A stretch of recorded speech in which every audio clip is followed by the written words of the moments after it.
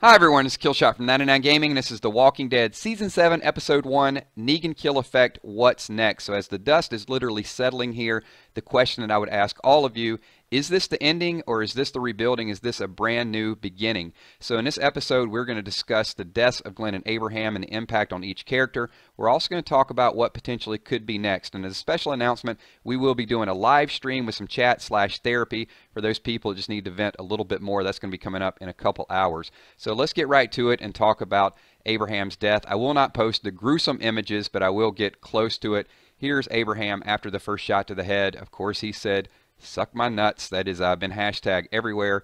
But to me, Abraham was the real champ. I mentioned in previous videos, he looked up, he didn't fight back, he was ready to accept the fate for the entire group.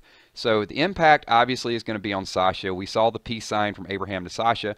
But in the aftermath of everything, Sasha has finally started to develop a new purpose. So she was mourning briefly, but then when she saw the aching and everything that Maggie was going through, she immediately became the protector. So she jumped up and said, "I will protect her. I'll get her to Hilltop." Leave your thoughts below.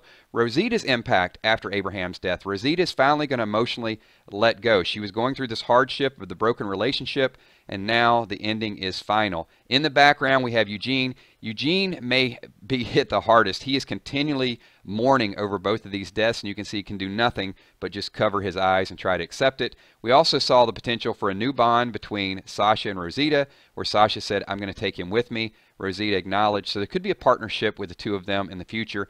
And then finally, Eugene musters up a little bit of energy to say his final goodbye to Abraham. They're picking him up. Now remember, he's going to Hilltop. Eugene will go to Alexandria. So moving forward, the death of Glenn was grisly and gruesome. I'm not going to show you that either, but how quickly things changed. 1 second, Glenn was looking over. He was kind of nodding, and then Negan just out of the blue made him the second victim. So with that happening, we actually, it was dreadful. So we went through just some severe emotions with everyone. This, without a doubt, was the worst moment of Maggie's life. I mean, Maggie saw Herschel decapitated. She saw Beth's body being carried out, but you could see the look on her face. No doubt that it's going to take her a while to get over that. And then Daryl, the guilt. A lot of things we're going to talk about a little bit later on with Daryl and Maggie. But Daryl's guilt, just you could see it in his face. Eugene, once again, just that picture, he has to cover his eyes, and it happened multiple times. And this scene is just going to go down in history. I mean, this is just, he was almost drunk with the excitement of how excited he was to beat Glenn down there at the end. And this image, the group there will never forget what they saw here. But that poses the next question. What about the people that were not there that didn't witness it? How will that be portrayed? Will they really feel the evil that Negan brought in those last moments? So we know Heath was there during the raid on the compound, so he was involved in it. But being isolated from the group, maybe something will happen to Heath along the way, but if he gets back in tune with the group, will he have some vengeance to take out on Negan? We've also seen Tara all over the place in these trailers and these promos, going through the woods hunting. I'm very interested in her story, so if you guys have any insight, any details, leave that below. Carol and Morgan. Carol has kind of went off the deep end, but Carol has been with this group for a long time. Maybe not as much of a bond with Abraham, but definitely there's some interaction with Glenn. It's a good thing it wasn't Daryl, but finding out Daryl's going to be locked up could give Carol a brand new reason to fight. So there's a segue into the next story. We'll talk about several plots, and I'd love to see your comments below. Question number 1, can Jesus mend the loss of Glenn and Abraham? There's a lot of fans out there, a lot of us just in mourning. Abraham was my favorite. Probably Glenn was more popular to other people, but can Jesus start to bridge that gap? Maggie, we've seen Maggie at her worst moment in life, but will Maggie be able to rebuild? Will she kill Gregory? That's the question I'd like to know. But ultimately, she is destined to take over Hilltop. Love to see how that plays out. Honey, a.k.a. Sherry, also, was she convinced Dwight to betray Negan? Here is Dwight with a regular face. Remember, he got burned on the side of the face. So Sherry may have a strong influence on Dwight going forward. And then a real interesting plot. Does Dwight really want Daryl dead? Dwight has had multiple opportunities to kill Daryl, but he seems to always just keep him hanging little by little. So I'd love to hear your thoughts on that. Could there be a partnership? This is Maggie as Daryl was being taken away. A lot of people said Maggie will hate Daryl and resent him, but when they were putting him in the back of the truck, she was crying relentlessly, and also she went on to say, "I'm the reason you all were here."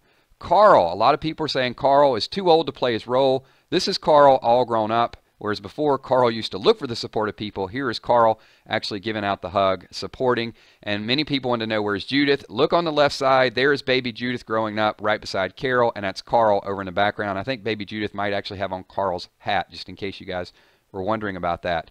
This guy needs to die. This is my least favorite person in the history of the television show. Please, hashtag kill Polaroid guy, because this guy just annoyed me to no end. I hate this guy actually worse than Negan. So let me know your thoughts on the Polaroid guy taking the picture there, celebrating the death of Glenn.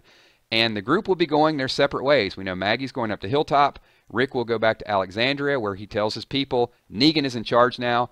And then there was Michonne. Michonne was not broken. She is a person of very few words, but the words were impactful, where she said, "We get it."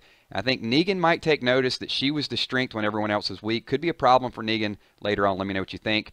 And Rick, obviously, we saw Maggie's lowest point. We also saw Rick's lowest point ever on the TV show. He was absolutely destroyed.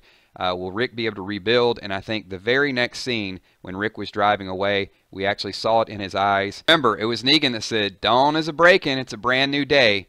So I do think that Rick is finally going to start to get it back together. He will come up with a plan, trust me.